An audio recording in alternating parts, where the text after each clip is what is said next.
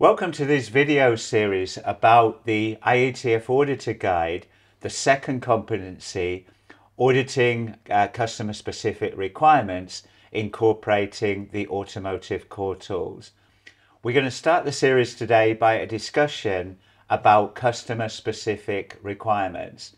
And I'm really pleased to welcome back Devin and Dawn to facilitate the discussion. So good morning to both of you. Good morning. Good morning. Yeah. So, Devin, customer-specific requirements. Maybe tell us a little bit about what are they? Yeah, so customer-specific requirements are requirements on top of what is already published in the IATF 16949 standard that the automotive supplier customer requires. Right, okay. And Dawn then, so I've heard the terms customer requirement and customer-specific requirement. What is the difference? So with customer requirements, we're looking at all of the requirements that a customer might have on their particular supplier. When we're talking customer-specific requirements, these relate very much to the quality management system. And as Devin said before, that they may be published by an OEM or another customer. Right, okay. So I guess the CSRs could apply to any contract that the organisation has with that customer, whereas the customer requirements may be more specific, I guess, to a particular product. Yes, yeah. Customer specific requirements tend to be in addition to a requirement of the standard, of the IATF standard. So right, okay. Certainly the OEMs would set them out in that manner so that they're following the same clauses. Right, okay. No, I think that's clear.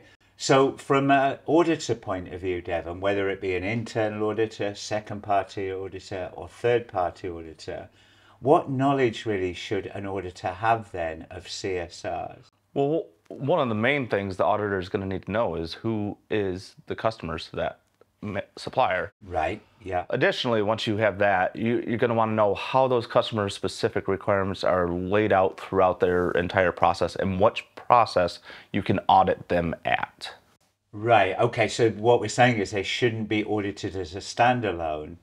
They should be audited within the relevant processes. Correct. Within the organisation. And again, I think that's a key learning point. I think often they are audited as a standalone. And I think we're saying jointly that that is not the right way to go about the audit. Right. Yeah. Dawn, can auditors access CSRs? The IATF OEM ones are very easy to access because you can do that through the IATF Global Oversight website.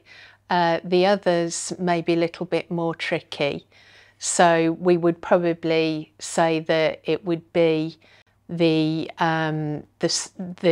people that you're auditing should be supplying those to you as part of any pre-planning information.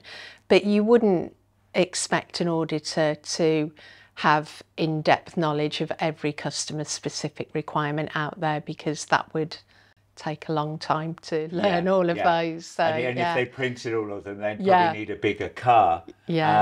So I think that the key point there is then that the auditor is auditing the organisation process for identifying and implementing those customer-specific requirements. Absolutely. Yeah.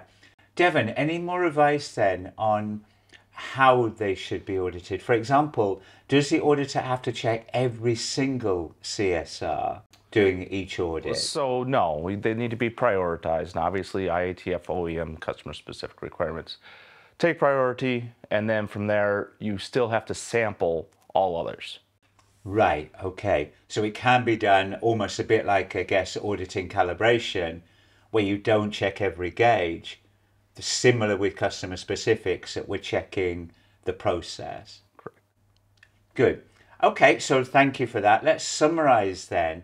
So the key points are that customer specific requirements are additional quality management system requirements that can be set by an OEM, but also any organization in the supply chain can write customer specific requirements that will be applicable for their suppliers. These need to be audited in any IATF audit, not as a standalone, but incorporated within the organization processes and audited within those processes, I think is a key point that we need to bring across. And also that we don't, as auditors, have to check every single customer specific requirement. They have to be sampled within the relevant process. We will be exploring this further when we talk about automotive core tools, which often are mandated and specific reference manuals are mandated through customer specific requirements.